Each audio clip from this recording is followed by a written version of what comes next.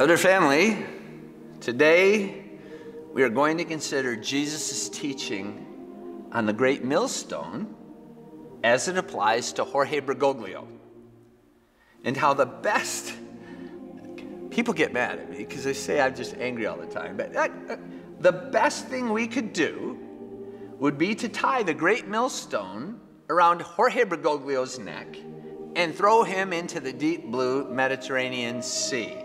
So before we address this great millstone applied to Jorge Bergoglio, let us begin with a gospel passage quoting St. John the Baptist, who was imprisoned and martyred 2,000 years ago just for standing up for traditional marriage. Let us pray in the name of the Father, and of the Son, and of the Holy Spirit. In those days, John the Baptist appeared preaching in the desert of Judea and saying, "Repent, for the kingdom of heaven is at hand." It was of him that the prophet Isaiah had spoken when he said, "A voice of one crying out in the desert, prepare the way of the Lord, make straight his paths." At that time, Jerusalem, all Judea, and the whole region around the Jordan were going out to him and were being baptized by him in the Jordan River as they acknowledged their sins. You see, there were sins. They had to acknowledge their sins. Back to the gospel, when he, John the Baptist, saw many of the Pharisees and Sadducees coming to his baptism, he said to them, "You brood of vipers." Now, how did he say it? You brood of vipers. No, of course not. How did John the Baptist, the greatest man born of women, when he sees a brood of vipers, how did he say it? Let's use the brains God gave us. You brood of vipers. He didn't even say it that pleasantly. You brood of vipers, who warned you to flee from the coming wrath? Produce good fruit as evidence of your repentance. And do not presume to say to yourselves, "We have Abraham as our father." For I tell you, God can raise up children to Abraham from these stones. Even now, the axe lies at the root of the trees. Therefore, every tree that does not produce good fruit will be, not might be, will be cut down and thrown into the fire. In the name of the Father, and of the Son, and of the Holy Spirit. Amen. Well, there you have it, dear family, the words of the greatest man born of woman, John the Baptist. Well, dear family, 10 days ago, I posted a 27-minute video that, near as I can tell, has been viewed over 250,000 times on just 2 websites alone that faithful people established to post some of these things that I have said. And while most responses seem to have been very positive, there has been pushback after I stated the self-evident truth. Jorge Bergoglio is not Catholic, therefore he is not the Pope. There's been pushback over the conclusion stated, so let us begin today's meditation on how Bergoglio should get Jesus's great millstone treatment, which is gospel truth from the mouth of our Lord himself. So with the words of St. John the Baptist still ringing in our heads, quote, when he saw many of the Pharisees and Sadducees coming to his baptism, he warned them, "You brood of vipers, who warned you to flee from the coming wrath, produce good fruit as evidence of your repentance." With those words ringing in our heads, let us begin our meditation by hearing again exactly what I said in that video 10 days ago. Quote, "Memo to Bergoglio and every American cardinal," I accepted Cardinal Burke, "when you die, and it won't be long, they are all old, and you meet Jesus Christ the Lord, beside him will be standing St. Tarcisius, who you know defended the Holy Eucharist unto death, a 13-year-old boy, beaten to death defending the Holy Eucharist from sacrilege. So beside him will be standing St. Tarcisius, St. Charles Luanga." Look, oh, I just did this, just today. Well, it was about 2 a.m. I didn't realize, this is an aside, I didn't realize that there was an actual picture of St. Charles Lwanga and his companions. I thought it was so long ago that there was no such thing as a picture. Let me tell you something. When I gazed upon that saint and all those young men who were brutally martyred because they refused to acquiesce to the king's homosexual advances, I was stunned. When you look at this new whole synod on sodomy, and you put that next to the picture of St. Charles Lwanga as his companions, do you see the truth when I say beside Jesus will be standing St. Tarcisius, St. Charles Lwanga and his companions, and St. Robert Bellarmine, and they will block the entrance and watch you, Jorge Bergoglio, fall to your eternal damnation into the unquenchable fires of hell. That's how Jesus described it. Not making that up. Not trying to be, what's a good word for it? I don't know. Over explicit. Not trying to be over dramatic there. Those are the words of Jesus. Unquenchable fires of hell. To which, back to the quote from that video 10 days ago, to which I only can say, out of love and concern for the eternal souls you, Jorge Bergoglio, are leading astray, cannot happen soon enough. End of quote. But family, a lot of people have had a lot to say about a lot of things they know nothing about. And those who criticize those words are among them. A lot of them say, like I've heard it, oh, Father Altman, you're so angry. He needs to stop sounding so angry. So firstly, let us dispel the absurdity of that complaint with a quote from the greatest American bishop ever, the Venerable Fulton J. Sheen. Quote, real love involves real hatred. Whoever has lost the power of moral indignation and the urge to drive the buyers and sellers from the temples has also lost a living, fervent love of truth. Charity then, still quoting Fulton Sheen, charity then is not a mild philosophy of live and let live. It is not a species of sloppy sentiment. Charity is the infusion of the Spirit of God, which makes us love the beautiful and hate the morally ugly.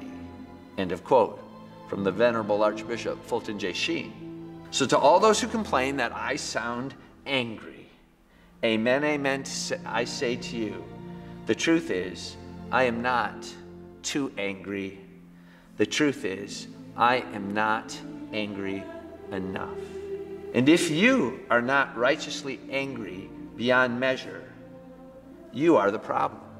In a temporal sense, you are the problem because something like $6 to $8 billion of your money has been paid because so many in the hierarchy permitted and promoted boy rapists and cover-up artists, like Bergoglio did with McCarrick, with Wuerl, with Daniels et al.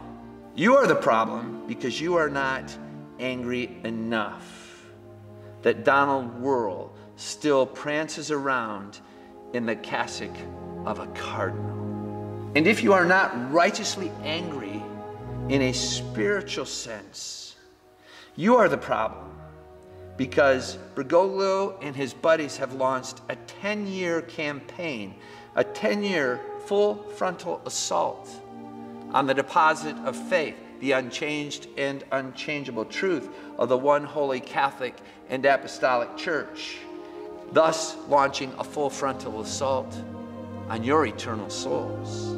Dear family, for those complainers out there, I am not the problem. You are. And you will be held accountable for your failure to love Almighty God enough to get righteously angry when Bergoglio and his boys continue their assault in the godless and the damned synod on sin and sodomy. But don't take my word for it. Again, as I always say, don't take my word for it. Let us hear from the Venerable Fulton J. Sheen again. Christian love bears evil, but it does not tolerate it. It does penance for the sins of others, but it is not broad-minded about sin. The cry for tolerance never induces it to quench its hatred of the evil philosophies that have entered into contest with the truth. It forgives the sinner and it hates the sin. It is unmerciful to the error in his mind, which is nothing other than, Fulton Sheen's words are nothing other than a restatement of the command of Almighty God, who articulated it through the great prophet Ezekiel. You, son of man, I have appointed watchmen for the house of Israel. When you hear me say anything, you shall warn them for me. If I tell the wicked man that he shall surely die, and you do not speak out to dissuade the wicked man from his way, he, the wicked man, shall die for his guilt, but I will hold you responsible for his death. But if you warn the wicked man, trying to turn him from his way, and he refuses to turn from his way, he shall die for his guilt, but you shall save yourself. So again, dear family, when it comes to your eternal souls, it is not that I am too angry. It is that I am not angry enough. So with the words of Jesus, St. John the Baptist, the prophet Ezekiel, and the Venerable Archbishop Fulton J. Sheen fresh in our minds, let us consider the truth I spoke 10 days ago when I said to Jorge Bergoglio and every American cardinal, except Cardinal Burke, you will fall to your eternal damnation into the unquenchable fires of hell, to which I only can say, out of love and concern for the eternal souls you are leading astray, cannot happen soon enough. Dear family, when eternal souls are on the line, when they are endangered by the vipers and miters, the brood of vipers and miters, niceties go out the window. And that also applies to Jorge Bergoglio, the Bishop of Rome. Dear family, if there has been any man in the history of the church, of the Catholic Church, who deserves the great millstone, it is him. Now, I know a thing or two about the history of the Catholic Church, unlike the vast majority of people who do not even know the faith to which they claim to belong. And again, as always, you do not have to take my word for it. To his credit, Bishop Callahan recently reiterated to a gathering of people in La Crosse exactly what he said to me a couple years ago in his office, that 80% of Catholics do not know right from wrong because we bishops have failed to teach them for the last 50 years. It actually has been more than 50 years, because as the great convert, Cardinal St. John Henry Newman said, watch this. Cardinal St. John Henry Newman said over 100 years ago, quote, the greatest tragedy in the Catholic Church is the ignorance of the laity. Dear family, said that over 100 years ago. And as Bishop Callahan stated, over the past 50 years, it only has gotten worse. Dear family, the Catholics don't know their sacred scripture, which is a problem. For as the great St. Jerome said 1,600 years ago, ignorance of sacred scriptures is ignorance of Jesus Christ. So the vast majority of people don't know sacred scriptures, don't know the faith to which they claim to belong, do not know right from wrong. All the more do they not have the first clue about church history. But I am informed about church history. So in my informed opinion, if there has been any man in the history of the Catholic Church deserving of what Jesus called the great millstone, it is Jorge Bergoglio, the Bishop of Rome. Jorge Bergoglio is not Catholic, and therefore he is not the Pope. And in that video, I listed off just 20 examples. There are plenty more, but all those 20 examples demonstrate what is known in the law as a course of conduct. In common language, Actions speak louder than words. A course of conduct reveals the underlying character, nature of the person. It reveals the truth about what a person truly believes. And those 20 examples, there are more, irrefutably demonstrate beyond any shadow of a doubt that Bergoglio is not Catholic now.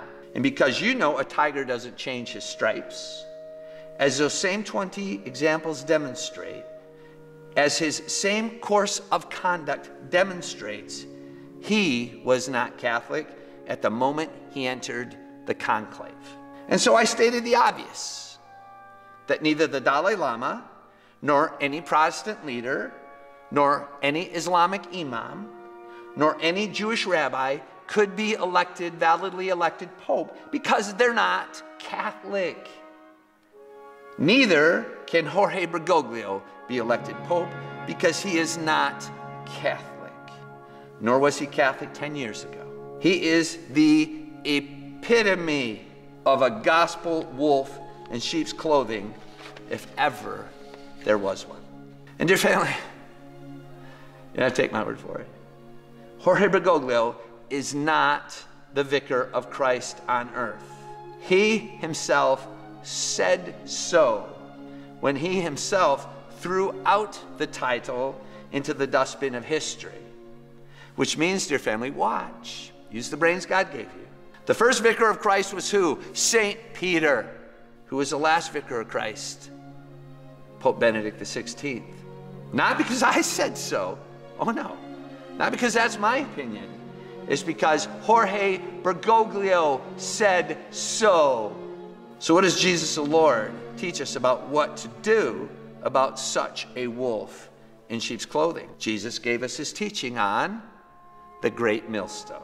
Unless we have any doubts whatsoever about how that applies to Bergoglio and the Synod on Synodality, also known as the Synod on Sin and Sodomy, understand Jesus' teaching about the great millstone. If you haven't heard me talk about this before, I have a few times. I learned about this more recently. I always thought that this was one of the oddest things Jesus ever said, kind of out of the blue, this great millstone. But there it was in the Gospels. If you lead my lambs astray, better someone tie a great millstone, not the small human-powered one, but the great big one powered by donkeys and oxen. I just read this, I fact-checked myself. I just read it in the last 24 hours. I researched it in the last 24 hours again. The great millstone might weigh over 3,000 pounds. And Jesus said, someone needs to tie that around your neck and throw you in the deep blue sea. It was not until recently that I came to understand what this meant. It just seemed like a very odd thing to say. Jesus said it would be better for capital punishment to be administered to the wolf in sheep's clothing than to let the wolf lead his lambs astray. So for the record, watch, this is an aside, for the record, Jesus approved of capital punishment and even gave express circumstances as to when it should be used against apostates in the hierarchy who are leading the lambs astray. So when Jorge Bergoglio claims, falsely, that there can be no capital punishment, he is preaching a false gospel, and as St. Paul said, let him be accursed.